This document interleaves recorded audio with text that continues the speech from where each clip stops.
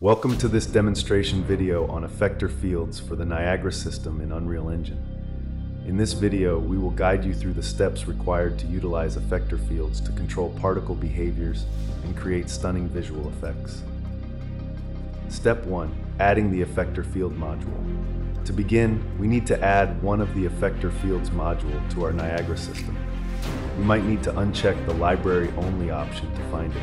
This module outputs a float mask value of 0 or 1 based on the particle's positions in relation to the effector field. Step 2. Creating actor user parameter.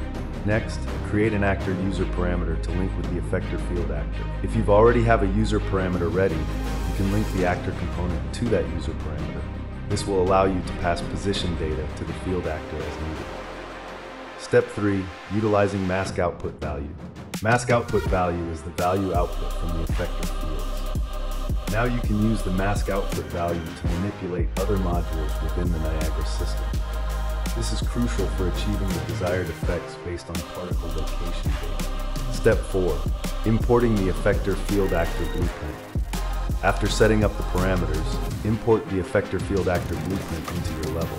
Ensure you select the corresponding effector field actor to accurately represent the effect field you are using. Confirm your selection. If you switch to another type of effector field, remember to update the effector field actor accordingly. Step 5. Under the Details tab of the Niagara System, assign the BP effector field actor as the field actor. This establishes the connection between your effect field actor and the Niagara System. Step 6. Adjusting position and scale failed. Finally, adjust the position and scale of the effector field actor to fine-tune the field's influence.